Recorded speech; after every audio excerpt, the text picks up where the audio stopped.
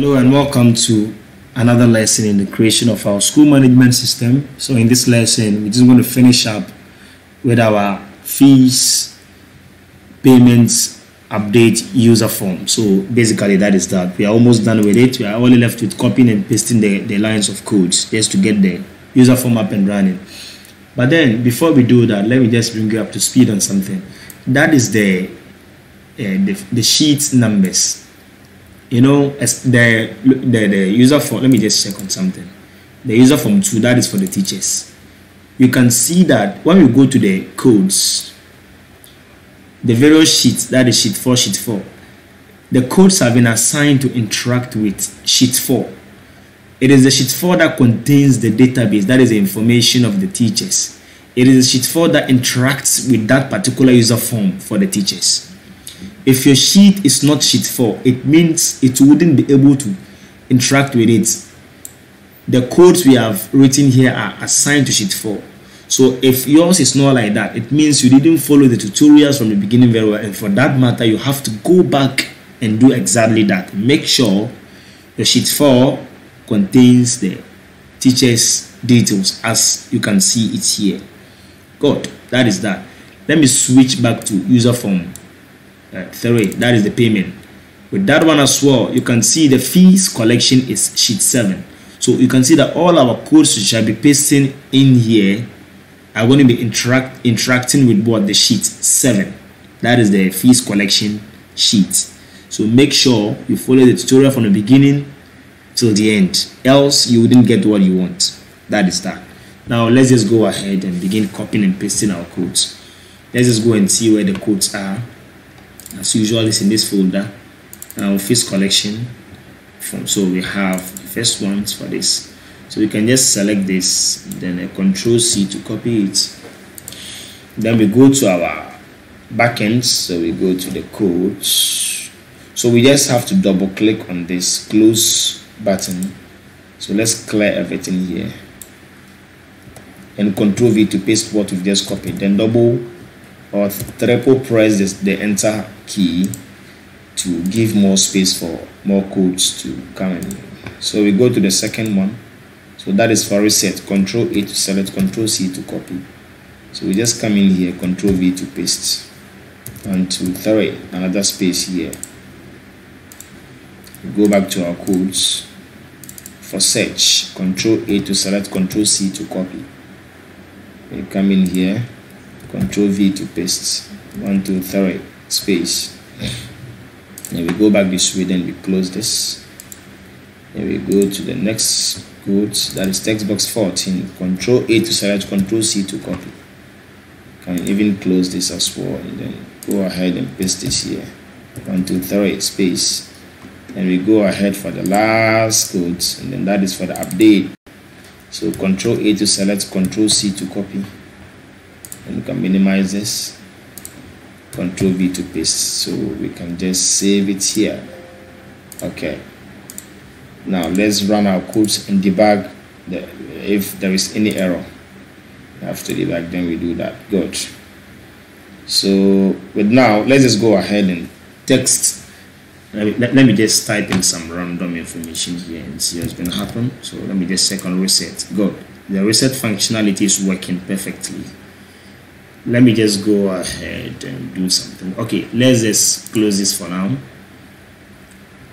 And let's go back to our what do you call it? Okay, but before we do that, let's just close it entirely and assign a macro on this button so that when we trigger it, when we click on it, it triggers or it opens the fees collection user form for us. So let's go back to developer tab and then we go back to Visual Basic.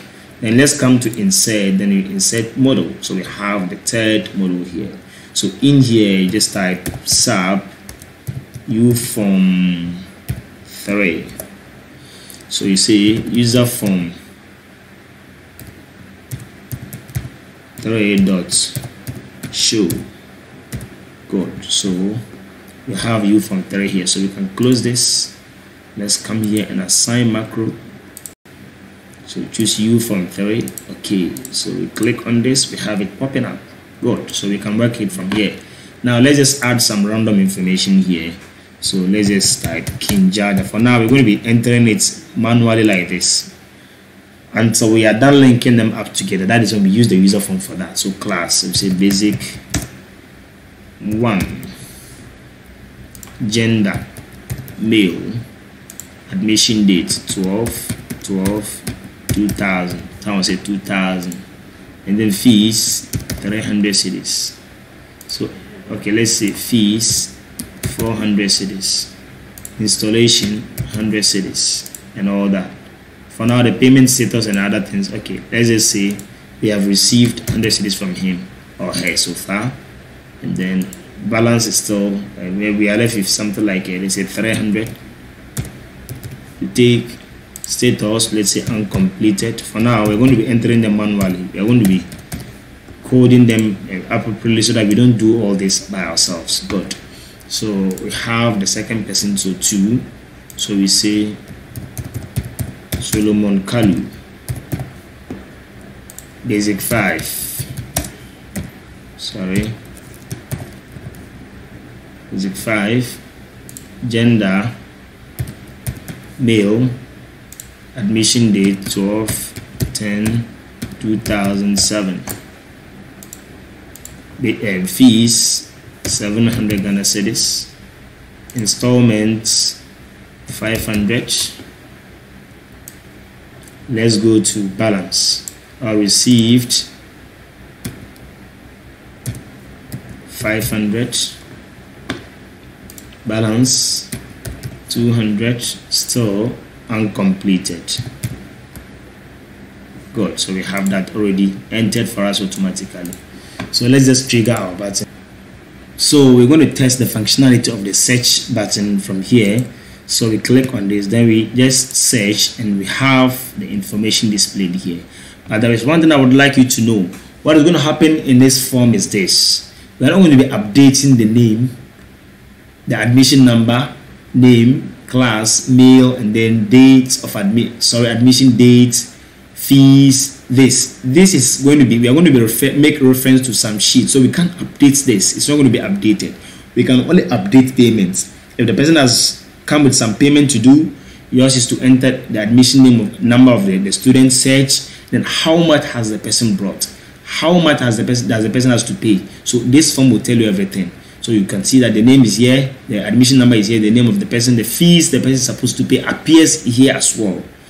Then the installation, how much has the person paid so far. So that this will determine everything. If the person has brought another money to pay, yours is to check in one of the installation fields and enter the amount the person has brought and update just the payment. We can't update all these fields. So basically that is how the form works. So let's just check the functionality of the search, and then we search this, the second person, and then everything is here. So the payments, we can't update this, so we leave it.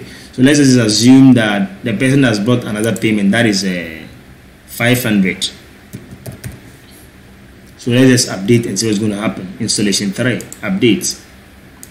So let's just close the form and check the second person, installation 3. So the installation 3, so good, the 500 is also here, so you can see it has updated. So it means we can only update the following columns, the installments columns, that is where we can just update. So that is that. It's like my labels, that there is some lapses here. Please kindly change this to installment and not installation. Sorry, change this to installment by yourself. You can quickly do that, and then you'll be good to go. So that is that. It should be installment 1, installment 2, installment 3, and all that. So basically that is that.